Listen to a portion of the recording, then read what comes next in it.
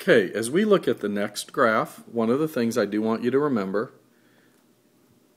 there are arrows here and there are arrows here indicating that the graph does continue in those directions.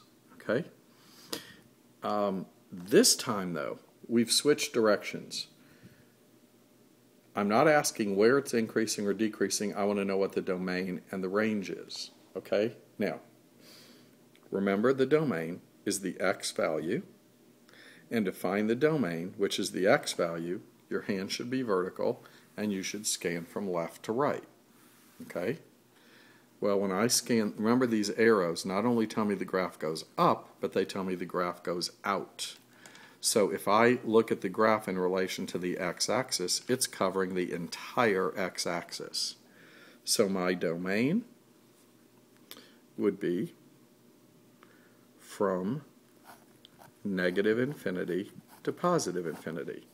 In other words, all real numbers. Okay? And the range. Range means you're scanning from bottom to top. The y value is always range from bottom to the top. Okay?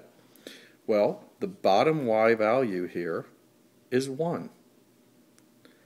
And this y value just continues getting higher because of these arrows.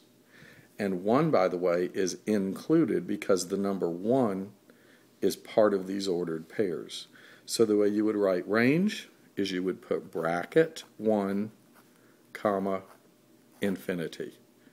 From 1 including 1, and then it would just go on forever.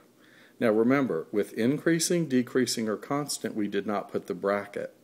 With domain and range, if a bracket is needed, you're going to go ahead and put it. So there's a difference. Increasing, decreasing, and constant are never going to take a bracket. Domain and range, if it's needed, which in a lot of cases it is, in most cases it is, you're going to be including the bracket in the answer. Now obviously here, infinity and negative infinity never get brackets. Okay?